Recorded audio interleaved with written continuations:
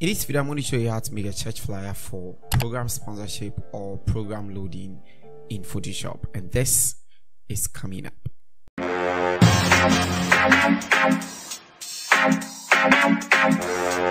Hi everybody, Innocent here and welcome to the channel. Over here we make videos like this. If that is something that sounds like you're interested, kindly consider subscribing. Inside the description of this video will be a link to download all the resources that I'll be using, so you might want to download that and you can practice.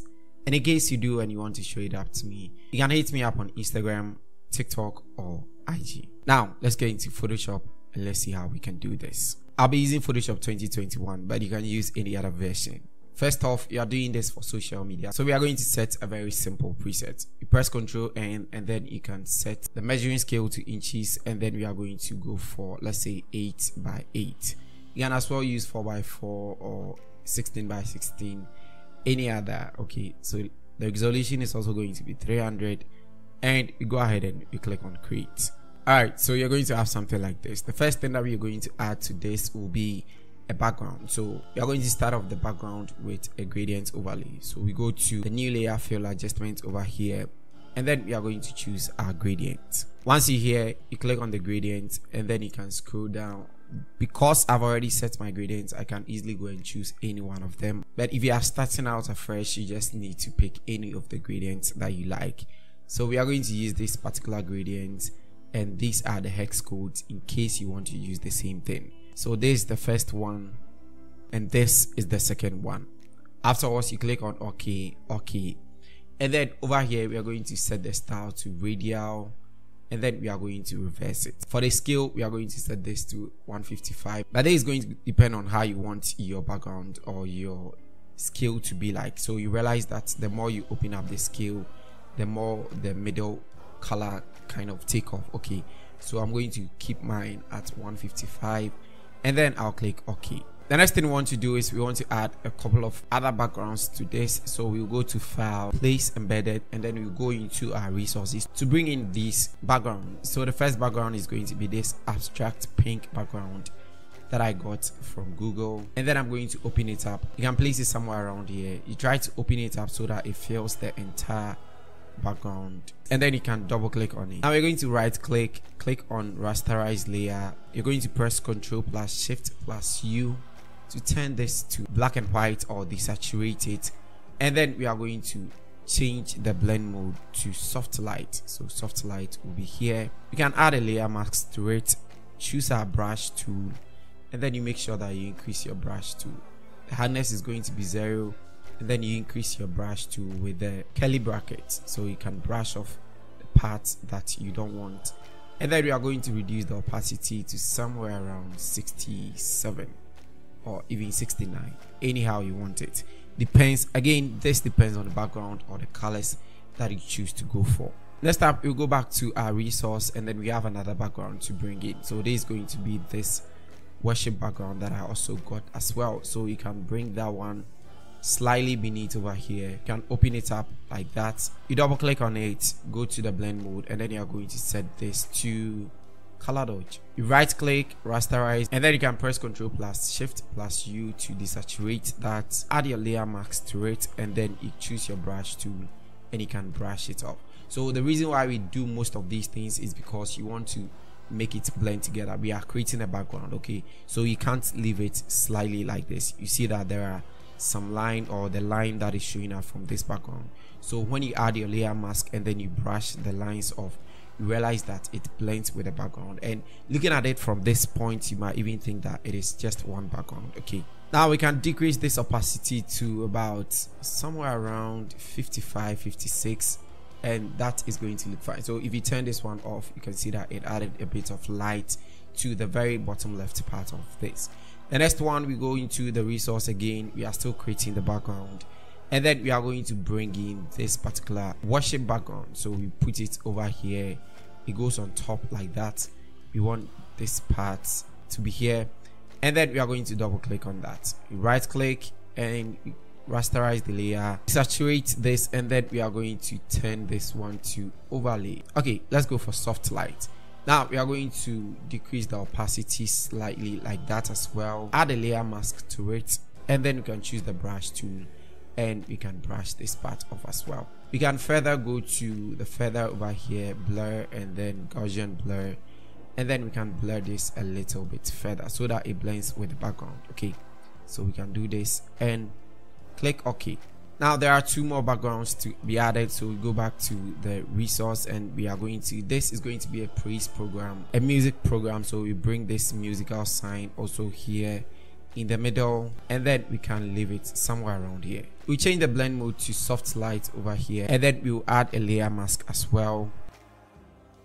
Finally, we're going to bring this last background to spice the bottom right part of it. So we are going to bring this cross background that I got from online as well. You place it over here. We are going to right click and rasterize, Ctrl+Shift+U to desaturate it, and then we are going to set this to color dodge. So you open it up, you're going to add your layer masks to it, and you know what to do, right?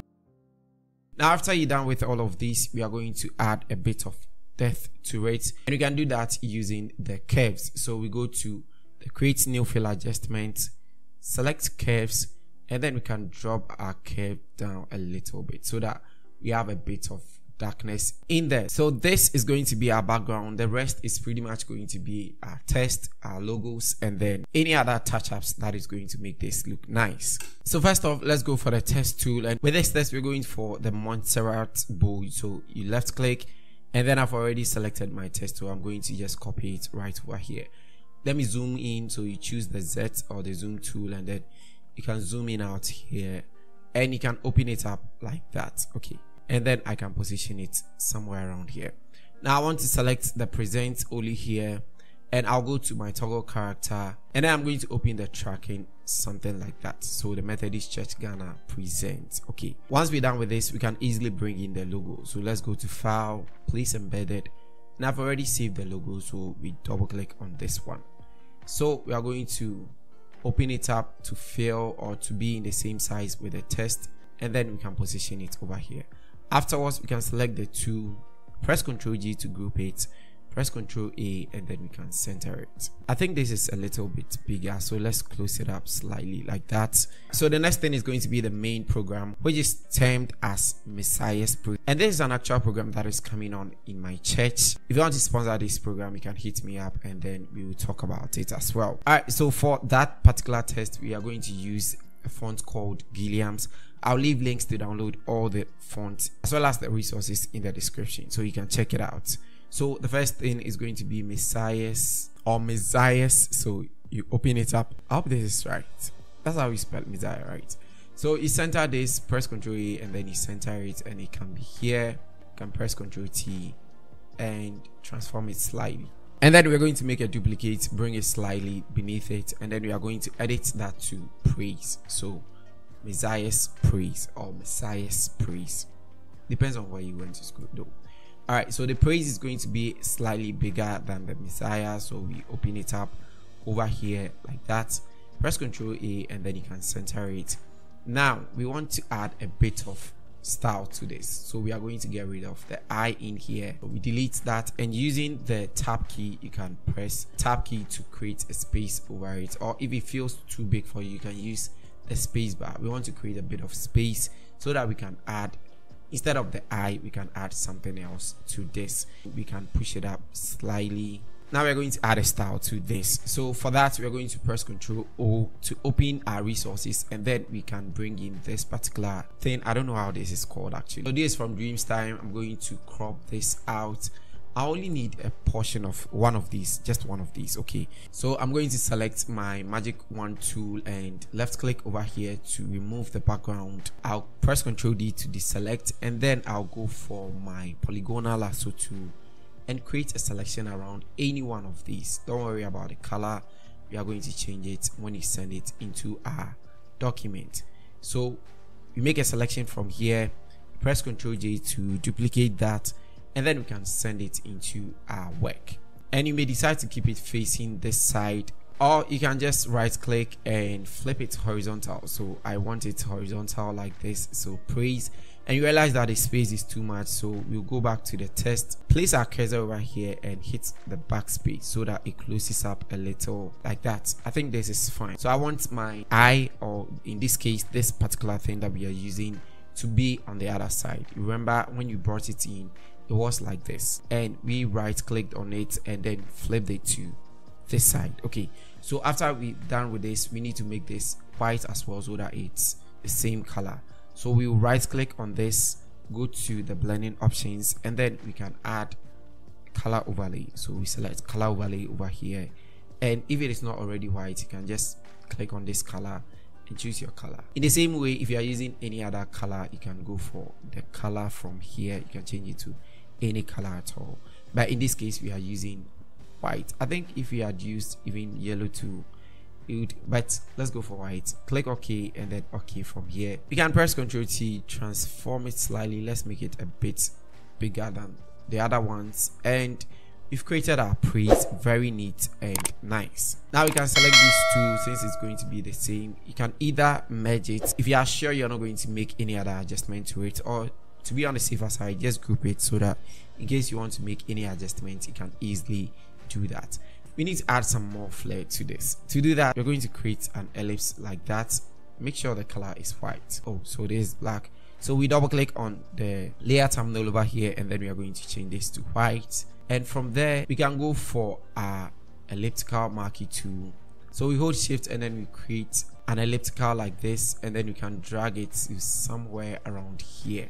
Now we go to the ellipse, right click on it and rasterize the layer, and from there we can hit on delete so that it creates something like this, something like an eclipse for us. Okay, you press Ctrl T and then you can transform it slightly, choose your move tool, and then you can bring it right over here. Now I think this is like too curved, so you press Ctrl T and then you can open it up and then transform it slightly like this. I think it's also looking small, so we can bring it over here, make a duplicate by pressing Ctrl J, bring it on top of the E, press Ctrl T, right click, and then you can flip it vertical, and now you can transform it slightly and put it right on top of the E, and you create your nice emphasis on the praise. So there is going to be Messiah's praise. Now we can select from the ellipse to Messiah's, and we can group that also, and we can name this one, say, main title. Okay, and you can bring it slightly down, press Ctrl T to transform all of it at the same time. The reason why you need to group your works, and then you can press Ctrl A and center it. Now the next test is going to be the anticipate and then the telephone. There is going to be just a flyer to seek for sponsorship, so there's no need to communicate the date or any other thing. You are just using this to create an impression that the program is coming on. So for the next test, we are going to go for my favorite, poppins. So let's go for poppins. Over here, let's use the bold, and then we are going to write anticipate. Afterwards, you press Ctrl T, and then you can transform it to make it a little bit bigger. You space it out slightly like that. Let's go for, say, 100, and that means that we can transform it slightly down. Press Ctrl T and then you center it as well, and then we are going to create a rounded rectangle. So you choose a rounded rectangle, create a nice simple rounded rectangle. Like, press Ctrl A and then you can center that as well. You right click on the rounded rectangle, go to the blending options, and then you can add a gradient to it. So you choose the gradient overlay, and then we are going to choose this particular gradient. So this one right over here, this is the first color and this is the second color. You click OK and OK from here, and then we are going to add the text or the phone numbers to this. So like I said earlier, if you want to sponsor this program, you can reach out to the numbers on this, or you reach out to me personally as well. So on top of that, we pick the text tool, we hold shift and then create a text, and then you can paste the text or our phone numbers over here. We're going to press Ctrl T, transform it, and we don't want this to be like that spaced out, so we'll select all of that, go to the toggle character and change the tracking back to -50, and then we can press Ctrl T and transform it some more. Press Ctrl A to center it. We don't want to use the color white, so you select all of it, and we are going to give it a dark color, pretty much a dark color like this one, so that it's more visible. Okay, and then we can click OK and then OK. Now we can group this from the sponsorship to the anticipate, group it, and then we can drag it slightly down like that. Now let's go back to our main title, bring it down slightly, and then we can bring in something to complement this. So at the bottom of this, we'll go to our resource, and then we are going to have this circled shape type of thing that I got from PNG Ring. So you double click on that and then you bring it in, transform it to make it slightly bigger. So we need the Messiah sprays to be in it. It doesn't have to be that big though, so let's take our time to transform it. So now we can adjust the main title, so let's bring it slightly down like that. Okay, right over here, and let's make the Messiahs a bit smaller. It has to be in the circle. Okay, so press Ctrl A and centerize it, and then you can push it down, and I think this is fine. And for that we can go for the anticipate and sponsorship and bring it down slightly like that. Now for the final touches, you realize that the background looks very hard. Okay, it has to be smooth, you know, soft life. So let's go for this background, the praise worship background 23. We go to filter, blur, and then Gaussian blur, and then we are going to blur it up a little. So let's blur it up, let's go slightly like that. It has to be smooth, you know. So let's bring it down a little bit. Let's say 10. Let's settle for 10. Okay, 10 is fine, and then we click OK. Now we're going to do the same thing for the rest of these ones. So we choose this one, we go to filter, blur, and then Gaussian blur, and then we can set it to 10, and the same thing for this one as well, and then we click OK. So you realize that now it is looking a bit more smooth as compared to the first one that looked very hard. And we need to change this color to complement the colors that we are using, the blue, white, and then the yellows. Okay, so you right click on this one, rasterize it, and then press Ctrl U, and you are going to change the hue of this. So you play around with the hue until you get exactly what you want. Okay, so I'll decide to go somewhere around this area. I think this looks fine, and then I'll click OK from here, and we can make the entire background pop a little bit as well. So on top of the curves, let's choose our hue over here, so hue and saturation, and let's change our hue to about 17. This looks too much, so let's bring it down slightly and increase the saturation slightly as well. So what do you think between this and this? I think this looks good. I like the popping in this one, but this one also looks good, but I'll settle for this one. What do you think? And this looks way too bright, so let's go to the curves one more time and try to bring it down slightly like that, so that we have that depth, you know, that darkness, so that it pops out, or it brings out this one right over here, so we can have something like this. So this is without the curves, and this is with the curves. What do you think? So basically that's how you create a very simple flyer for church programs or anticipation programs, sponsorship programs. Don't forget that links to download all the resources will be in the description. I hope you gained value out of this video. If you did, subscribe to the channel. So very much appreciated. Thank you so much for sticking around to watch this video. I'll see you guys in the next video. It's Innocent here, and bye.